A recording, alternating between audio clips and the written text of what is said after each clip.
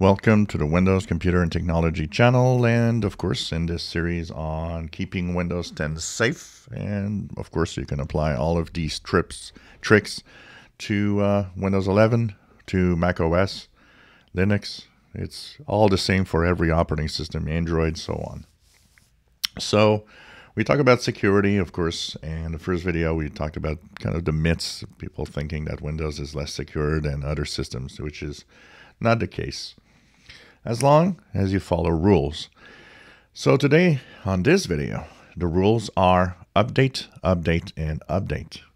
It's extremely important. I don't know, as a tech guy, how many times I've heard over time people saying that some tech guys were telling them, don't update, it's not necessary, don't update your system, it's a way for Microsoft or to get viruses and so on, which is absolutely false. And I was always surprised to hear that people would actually do that.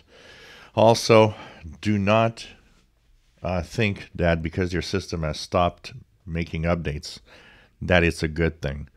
It's not. You're getting behind in security updates. And updates are the number one thing about security. It's the number one reason you don't have viruses. Why?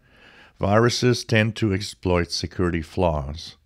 And to have security flaws, it means you are not updating your system. More than 95% of all viruses exploit a security flaw of some sort. And that's how you can get a virus in most part. So, update. Windows Update. Make sure your system in Windows 10, Windows 11, and whatever other system you're using is up to date. You want to know if you got the latest Patch Tuesday updates? Kind of remember that every month we have updates for security. It's the second Tuesday of every month. So this month it was on April the 12th. So you can actually go right click on the Start button, go into your settings, go into Update and Security. Here, if you're not sure if the updates are done, you can of course check for updates to see if there's any updates there. But if you go down to Update History, you'll also know if you have the latest security updates. And here they are.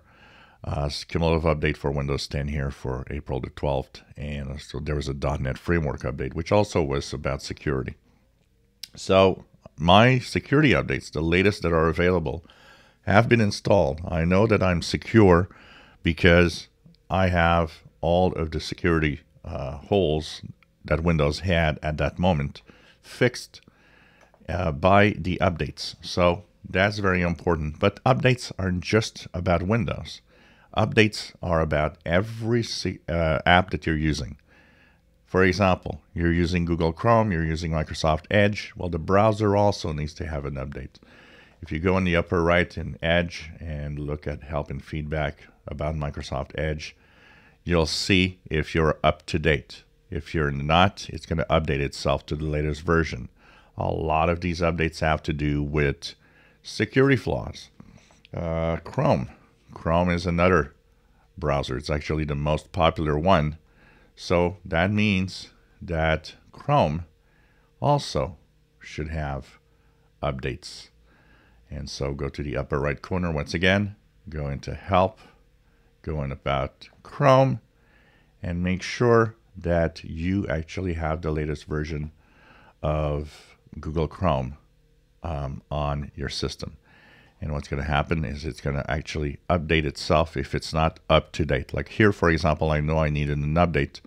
So it's updating itself right now to stay safe. So that means that this is the way that your computer is going to help you stay safe on your system. Remember that your computer is basically the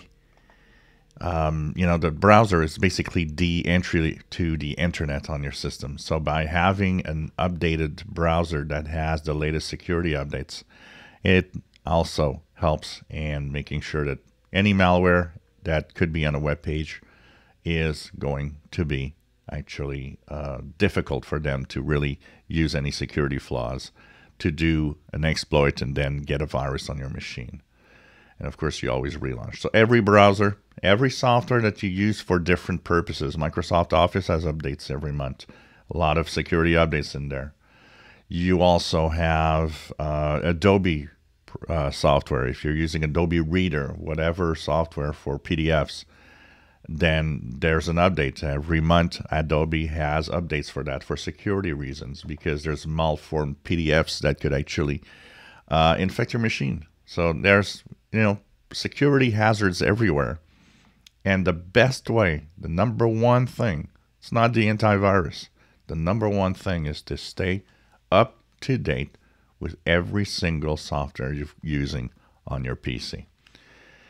If you enjoy my videos, please subscribe, give us a thumbs up. Thank you for watching.